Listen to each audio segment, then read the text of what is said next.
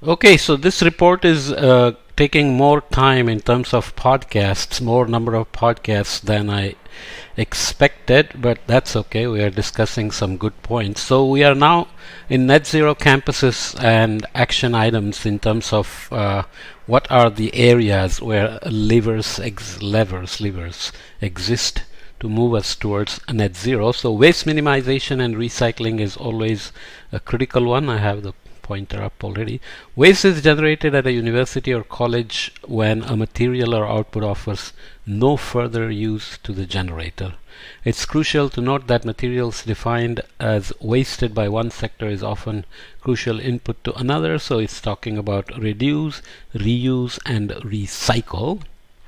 There are lots of controversies about whether recycling is really working and whether people are just collecting them and throwing out somewhere in the landfill, and whether all that work you do to segregate the waste is actually helping, and so on and so forth. Without getting into all those details, as carbon capture and waste to energy options are not currently scalable in most parts of the world, the onus is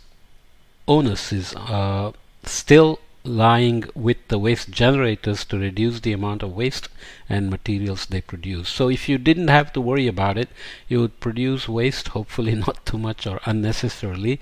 Somebody would collect it, convert it back to energy with some efficiency, or you would have carbon capture so that you know whatever happens to the waste is not going to have more emissions being added. Of course, this is too idealistic anyway.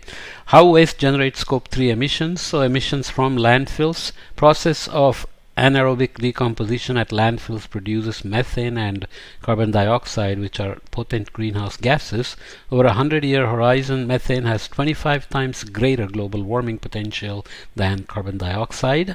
Reducing waste emissions can start with universities and colleges separating organic waste from other materials and diverting this to compost pits.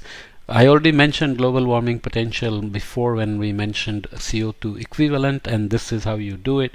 You look at the relative warming of a particular greenhouse gas compared to CO2. You scale CO2 as 1, and here it's saying that over 100 years methane has 25 times as much impact in terms of trapping thermal radiation and causing global warming.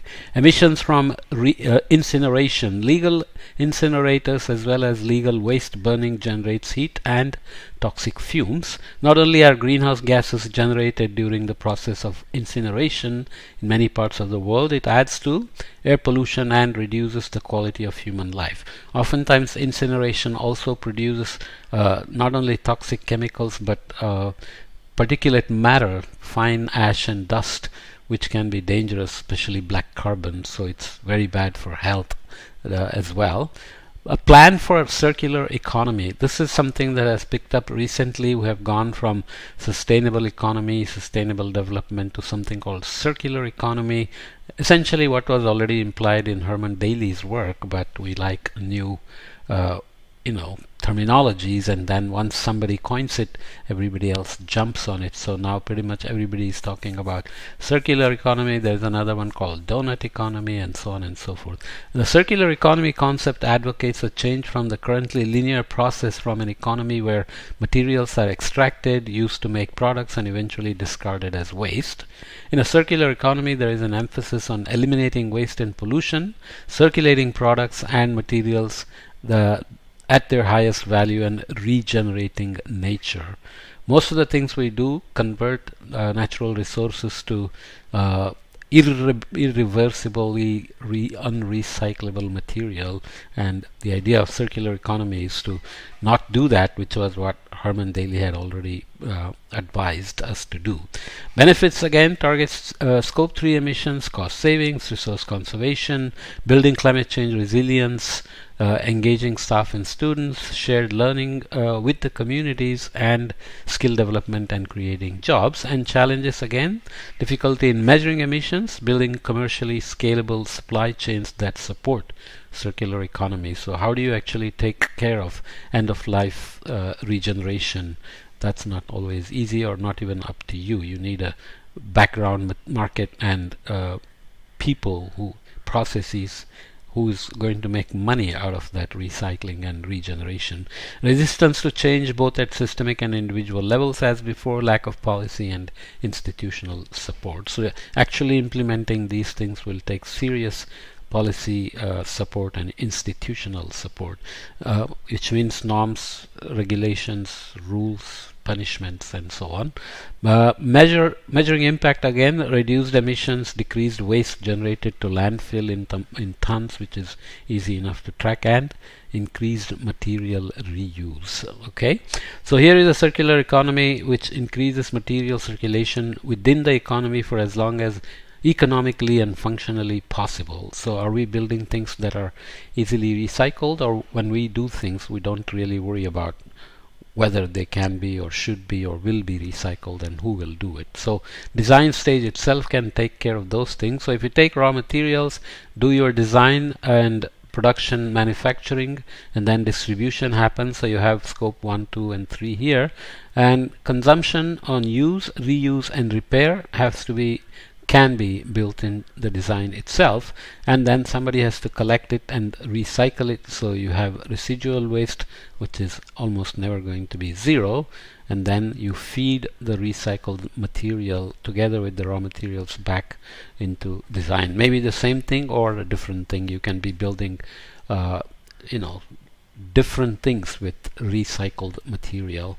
How to embed a circular economy on campus? Circular economy initiatives on campus can include material recovery, responsible procurement, or diverting waste material from a landfill.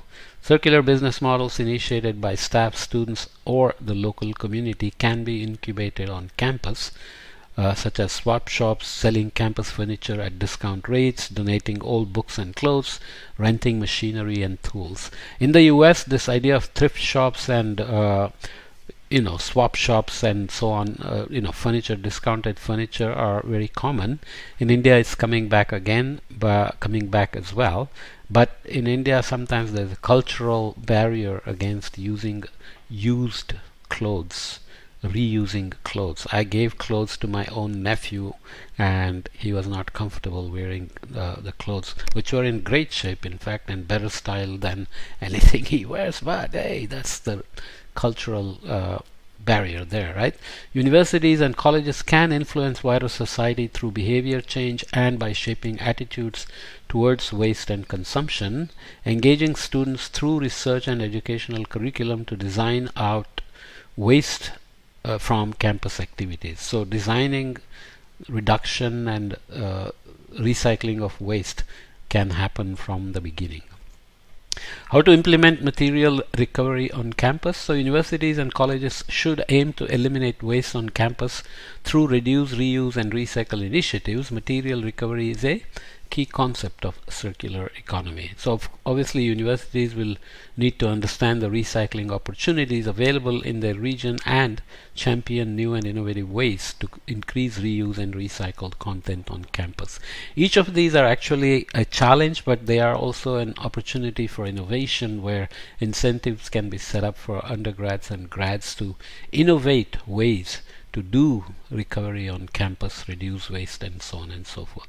Recycling is more than putting a plastic bottle or a cardboard box into a different container to be diverted from landfill. Recycling also means finding partnerships or new uses for old products, such as by donating old technology to schools or food to a food bank, so that you have unrecyclable food which can go to a compost pit, and you have food that is good, can easily be served to a food bank, and there is a lot of demand for it even in a rich country like the US. A zero waste movement is also gaining momentum in many regions. This movement stretches beyond good recycling practices to include sustainable procurement of goods and services that avoid the waste in the first instance. So there is the manufacturing side where design can be developed to ensure reduced waste and ensure recycling. And when you buy, you can also make those choices instead of always focusing on the low cost, because the additional external benefits of buying recyclable, reusable materials can be much higher than simply buying the cheapest product upfront. Okay, key strategies include diverting the majority of waste into multiple waste streams away from landfill, such as reuse markets, commingled waste, supplier take-back of materials, and on-site reuse itself, like using reused furniture. Creating waste management reusing used furniture. Okay, there you go. Okay, creating waste management plans, including for construction and demolition waste, that identify waste diversion streams, goals, and destinations, can also help implement circular economy and material recovery efforts on campus. So you can literally set up verticals which include students, staff, and governance, and rules and financing and everything, to make sure that innovation, research, and implementation keeps going forward to head towards net zero, with timelines, metrics, and evaluations. Benefits: target scope 3 emissions, cost saving, resource conservation, building climate change resilience, engage with staff, students, share learning with communities, skill development, and creating jobs in the community. It happens in an informal sector, so you will see a lot of homeless people going around with a gunny bag collecting plastic bottles and other waste, which they hope to sell and make some money, but that's a very low wage thing. That's not something that that's not something you want to rely on, right? So you want to be more proactive in creating a circular economy where recycling waste is a real livelihood and not just collecting junk. Challenges: difficulty in measuring emissions, resistance to change both at systemic and individual levels. Existing infrastructure may not allow all these things. Financing for upfront costs has to be planned for. Finding providers of alternative end-of-life services like recycling plants is critical. Universities may be able to set up a lot on their own with innovation, but you'll still need engagement with external recycling plants. You measure again greenhouse gases, decreased waste generated to landfill, decreased proportion of waste to landfill. So as you change your consumption and material purchase and so on, you want to carry a ratio of how much you are actually recycling and reusing. And of course, cost savings and reductions in cost of waste disposal can also be accomplished in terms of impacts. How to limit waste on campus. Some good points here, because the next one is on value chain, which we can leave for the next podcast. Maximize source separation. Ensure the university provides adequate education and facilities to ensure the retrieval of materials that can be reused, recycled, or composted. Prevent food waste. Food waste can be reduced with the right training, incentives, and procurement policies. Source university catering from suppliers who reduce food packaging to limit waste to landfill. Ensure excess food is able to be distributed to student groups or communities in need. The idea of Swiggy, Zomato, and other food delivery systems has now made it very, very convenient to order food all the time, but they all come with packages, and there is no way to make sure that they are recyclable, biodegradable, and so on. So these have to be thought of when you think about preventing food waste. In the global total, I think 6% of the emissions actually come from food waste, which is horrendously bad, especially considering starvation is still existing around the world. So recycling food or preventing food waste is really, really, really important, especially for college campuses, in terms of leading by example and amplifying the new findings and ways to the larger community outside. Empower student organizations. Encourage and empower organizations to set up a food pantry which collects leftover non-perishable food, or a food alert system to direct students and staff to events with leftover food. This happens in local buildings, but grad students are always happy to go and eat food when it's available, and could be leftover from a big meeting or a big conference, or simply leftover from a canteen, and so on and so forth. These systems can also be applied to disturbing supplies other than food. There are opportunities to educate students and staff on the impact of different kinds of food and therefore influencing behavior change. An example is student-led Meatless Monday to educate on the impact of animal products on carbon emissions. So these kind of small incentives tend to have a big enough impact and can actually get amplified. Okay, separate collection of organics. After applying a reuse system as suggested above, ensure any organic materials are properly collected and diverted from landfill. Organic waste setting in landfills emits high volumes of methane, a greenhouse gas 25 times more potent than CO2, as we said.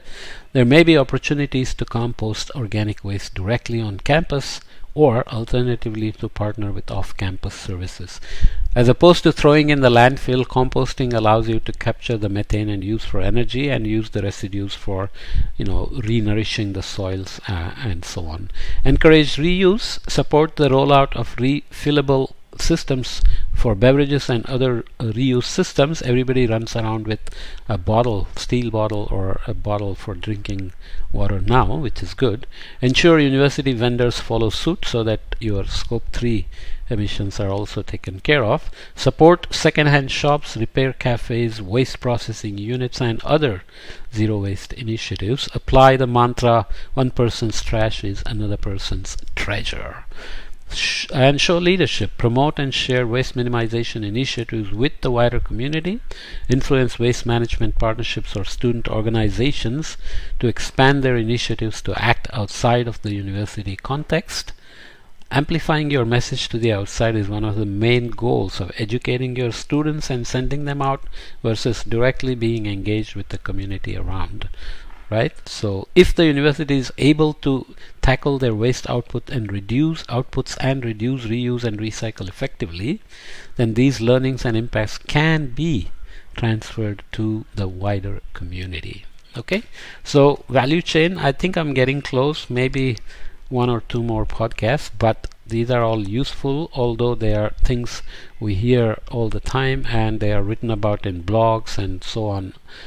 You may have heard of it, but here I'm just trying to put it together as a series of podcasts summarizing a nice report. I find that people keep reporting to me that instead of reading a 200-page document, they find it easier to listen to my summary. So hopefully it has some use and practical applications as well. Okay.